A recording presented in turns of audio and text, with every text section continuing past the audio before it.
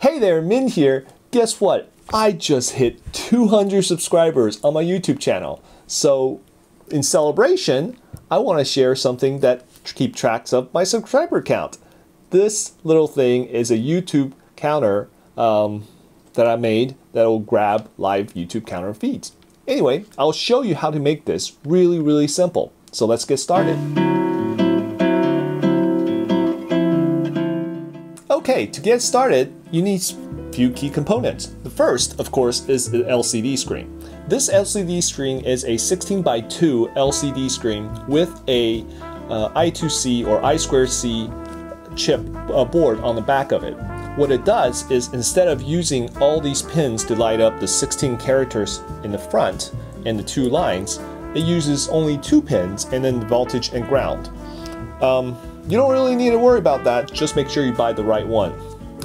The next thing you need, of course, is a microcontroller. So back in the day when I was in college, it wasn't this simple. There's much more component level things you need to do. But for today, we get one of these microcontrollers. It's called NodeMCU. It's a ESP66 based Wi-Fi supported microcontroller. So there's a bunch of pins here, and we're only going to use 4 of the pins on these little critters' legs here.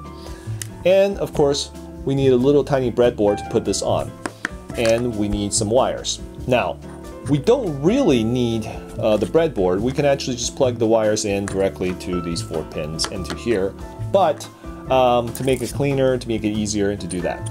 And finally, we need a power supply. If you use a battery pack or of course, a USB cable with a USB, micro USB on there, and supporting to however to power the microcontroller here. And finally, you need a computer to program this, but the actual physical hooking up of it is so simple. No soldering, nothing. Everything is just done right here. So I'll show you right now, and then we'll go to the computer and do the programming portion of it, which is also really simple. Okay. Okay. So first, let's put things together physically. I have a NodeMCU and a tiny breadboard that I will just simply plug in and line the pins up and push. Okay, so we line the pins up and push. So next, we need to connect the wire to the LCD panels. There's 4 pins here, and we'll just simply connect it on to those pins.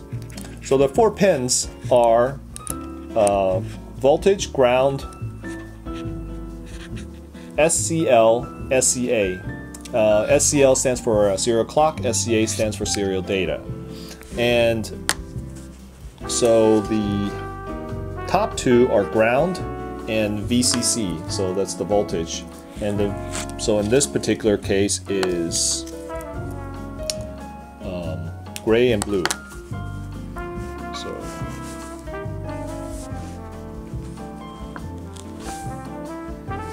okay, so gray and blue goes to ground, and V in on the pin. So this will be the first 2 pins there. Make sure you connect the right ones. So the blue should go to VCC, and then the ground goes to the one next to it on this side.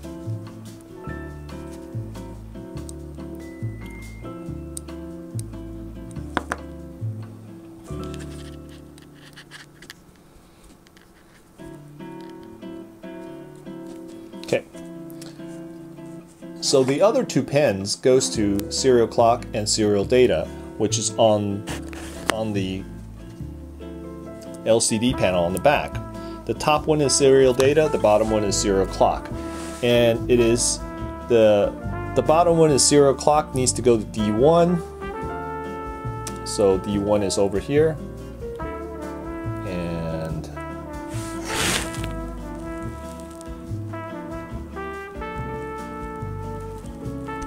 And then the other one, of course, goes to D2 as serial data.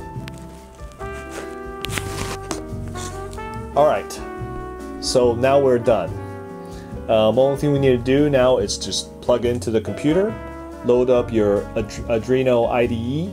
Make sure your Arduino IDE has this NodeMCU card board already in there, and then just download the sketch that I have attached down below.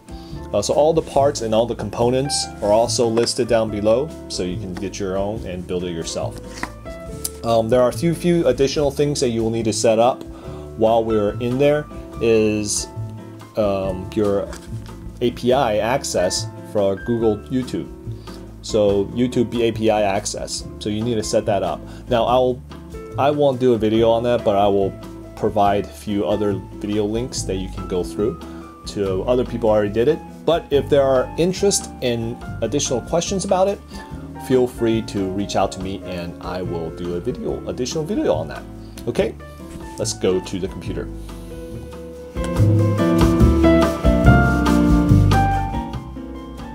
So to program your microcontroller on the computer is pretty simple. The only thing you need to do is make sure you install the Arduino IDE and then go into the file, the sketch file that I have attached in the description below, or in the web link website of my website. Download that sketch file and open it. Open it, it will launch an Arduino IDE, and we need to add and change a few things. First, we need to make sure under preference the additional board manager is there, so we can actually add the ESP8266 card, 8266 microcontroller. So once it's added, we can then go to Tools and go to Board and go to Board Manager and look for ESP8266.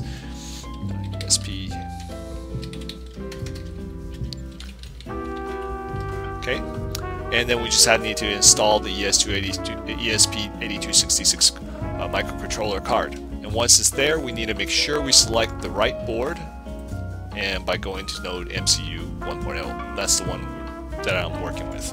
Okay. Once we do that, we want to make sure those particular libraries are installed, or else when you compile it, you have missing library links. So we want to make sure the standard libraries are there, and we're using the Liquid Crystal I2C libraries. We also want to see additional libraries, the YouTube API.h and the YouTube API library. That's where we're going to pull the information from YouTube. And we also want to use the JSON, the Arduino JSON library to parse that information. And finally, we need to update the information about your SSIDs, your Wi-Fi, so the NodeMCU can access the ESP8266 can actually access your Wi-Fi to access the internet, and we need to make sure you have a Google API set up. Now, all those are the Google APIs and the additional JSON informations. I will have additional links below to other videos that will show you how to do this thing, so I will just kind of jump past this portion.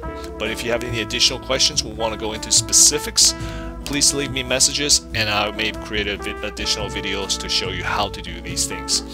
Okay, once you do that, the descriptions on the next is basically these are special characters that defines the YouTube icon that I created. It's basically copying some other ones I see, but it's very typical. And then we have the serial, that's basically serial rate, and make sure we're using 115200 for our serial rate, baud rate. So when we do the we can look at the serial interfaces to see what's printed out. We can see it at this particular rate. Make sure that's set up right. So the YouTube sub count is is the variable we defined.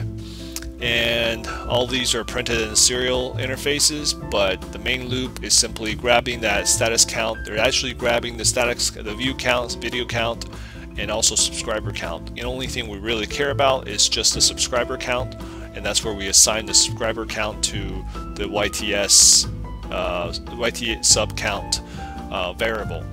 Then we basically print out the logo, and then we jump down to the line. Now mine just says mins YT, and then the next second line says subs, and then it adds the subscriber count. So it's that simple. Now once it's all done, you plug in the only thing we need to do is plug in our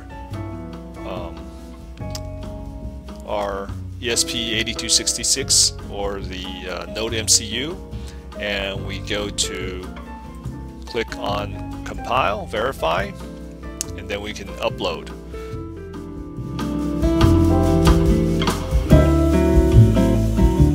Okay, first, let's go up to the top and click on upload on the arrow. And also let's verify that we don't have anything on the LCD, which is true. And once we click on the upload, the Arduino IDE will start to compile the code and upload it to the NodeMCU. And once it's finished uploading, we can then go to the up on top and pull down and go to the serial monitor and see what the serial output is going to be. Right now it's not showing anything. We can tap on it, it shows some garbage. But if we click on the RTS reset, it'll start popping up and seeing that there's the Wi-Fi IP address, and we can see the subscriber count there. If we scroll down, go down to the LCD, and we see the same matching subscriber count. So that's it. I hope that was helpful. If it is, give me a thumbs up or subscribe, and I will see you next time. Thanks. Bye.